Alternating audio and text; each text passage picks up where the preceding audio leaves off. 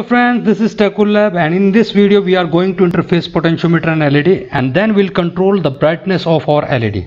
Till now we have discussed that how to turn on and off our LED using digital signal. We have already also discussed potentiometer, that how to interface your potentiometer, how to read analog signal, and we demonstrated it using serial monitor in our previous video. But today we'll try to demonstrate that how to control the brightness of an LED using analog signal at the output, and we'll also see that how a pulse width modulation works in Arduino boards.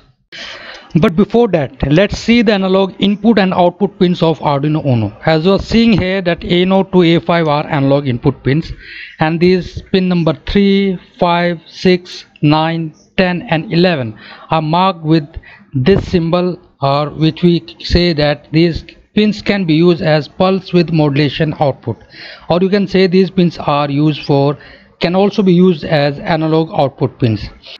But question comes here, what is pulse width modulation? In Arduino, actually pulse width modulation pins can be used for several applications. We can control different appliances components using them, and in our previous video we have seen that we turned on and off using digital signal our LED. But what if, let's say, if we want to control our LED's brightness precisely, what is the option there in Arduino? So over there we use analog output using pulse width modulation. Friends, in Arduino there is an instruction for pulse width modulation which is analog write, and in this instruction there are two parameters, pin and duty cycle.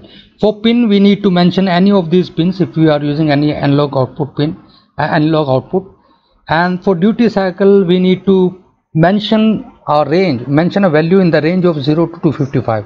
And why is this? Because the resolution of output, analog output, is 8-bit. So 2 to the power 8 combination comes 256.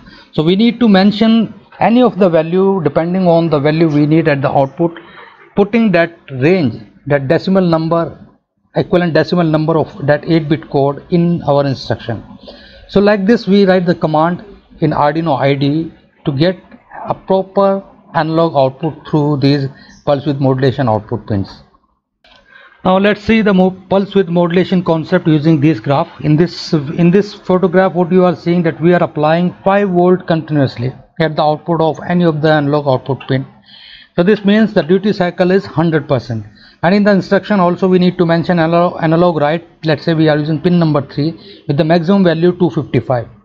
But let's say if we want to release only half of the analog output, that means 2.5 volt at the output, what we need to do, we need to reduce the duty cycle by 50%. Actually we don't need to reduce, or automatically Arduino reduce the duty cycle when we mention the value in the instruction. So this is the duty cycle. Previously it was high for continuously for complete period, but now it is high and low. It is high for half of the time and low for half of the time. So that means the duty cycle is half, and in this case the output value will be 2.5 volt at output pin 3.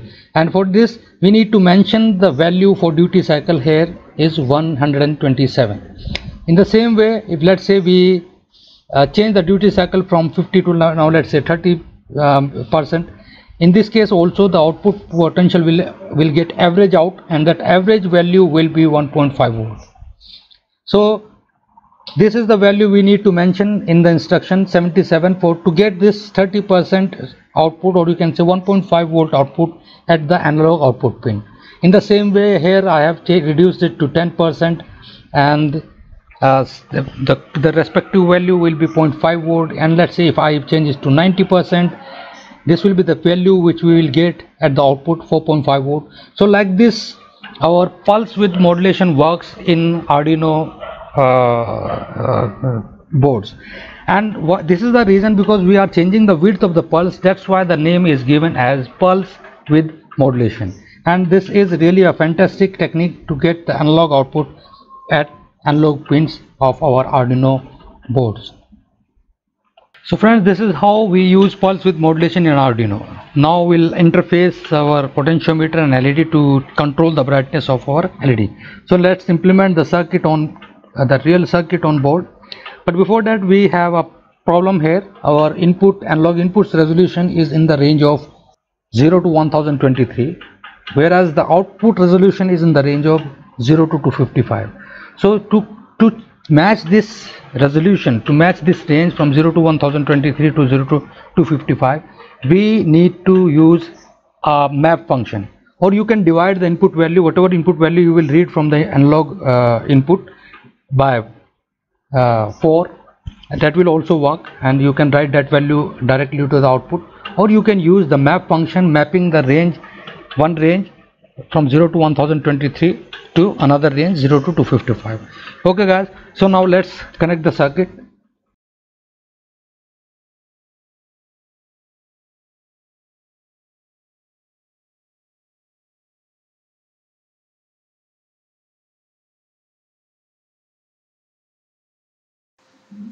In our previous video we discussed the map function, so here in this video we are going to use that, and you can see here in the program that we are going to write the value, whatever value will be reading at analog pin input at output pin. And since in Arduino blocks the output analog pins are actually work on pulse width modulation, and we have the pins 3, 5, 6, 9, 10 and 11. These pins are there which are defined for pulse width modulation. So these pins can be used as analog output. So we are using pin number 3 for outputting our analog value on our LED. So you can see here in the circuit also that we have interfaced our potentiometer, and this LED is connected with pin number 3.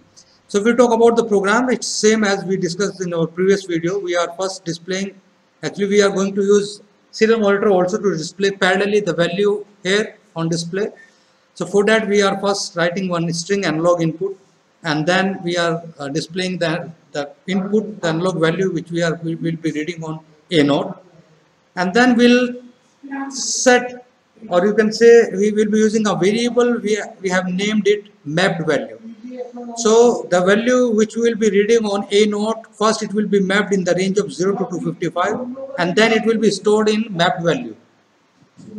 Then again then in next two instructions again we are writing it on serial monitor with the name of analog input and mapped value, and finally we'll write that red analog value on our output pin 3. So whatever be the mapped value stored in this variable will be then written on pin number 3. So now let's upload this program. First let's see the serial monitor. Okay, so my potentiometer is at an initial position.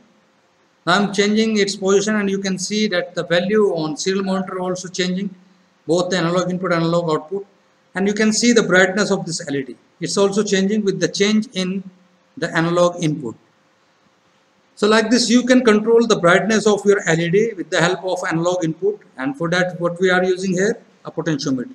So guys, this is all about our brightness control program. Okay, I forgot to show you this Arduino Id code also.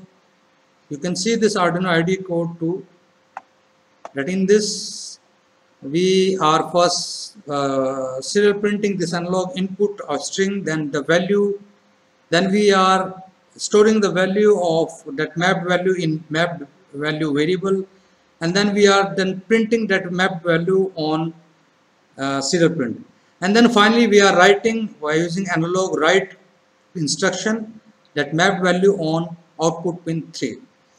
So this is the Arduino Id code, and this is all about our brightness LED brightness control video.